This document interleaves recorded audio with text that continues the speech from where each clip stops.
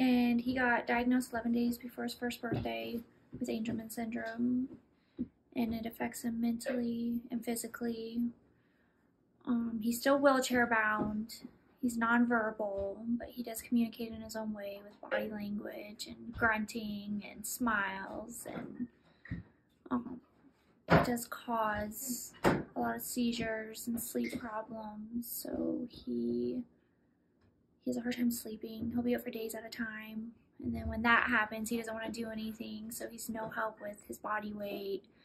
He doesn't want to eat. He doesn't want to bathe. He just wants to sleep during the day when he can.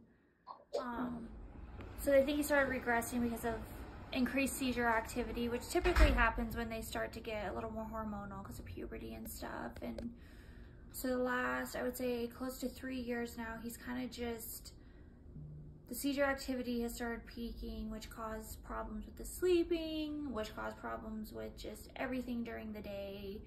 He wouldn't do his therapies anymore, so stuff he was helping with, like weight bearing and weight transferring and all that stuff, he just kind of lost the ability to. He started gaining more weight and losing a lot of his muscle tone because of it, and he just it became harder to take care of him because he couldn't help with nothing. Like, he wants to, but he just couldn't, and then he can't talk to us to express it, so things just really went downhill the last couple of years. And it's been a struggle for our family, but I think we're taking the right steps to get him back to where he needs to be. He's starting to stand again, which he's starting to regain that ability, and hopefully we get past all of his regressions and then some within the next couple of years. This project is going to change so many things for our family on just a day-to-day basis.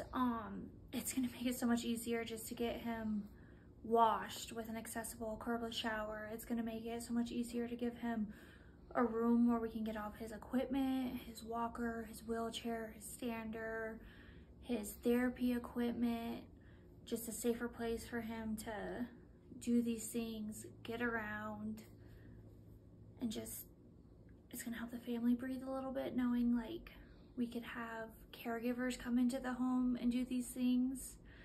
It's one of the hardest things right now is finding someone to do respite care for us because our home isn't accessible for him. So it's a danger to them. So then we can't get respite care even for a date night, which is really rough.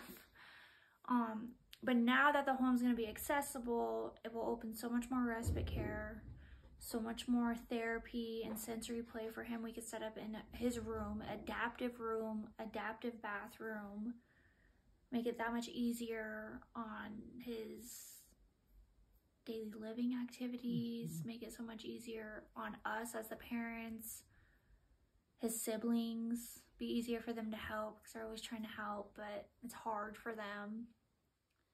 So I'm really hoping, I think it's going to be a life changer for us. I really do.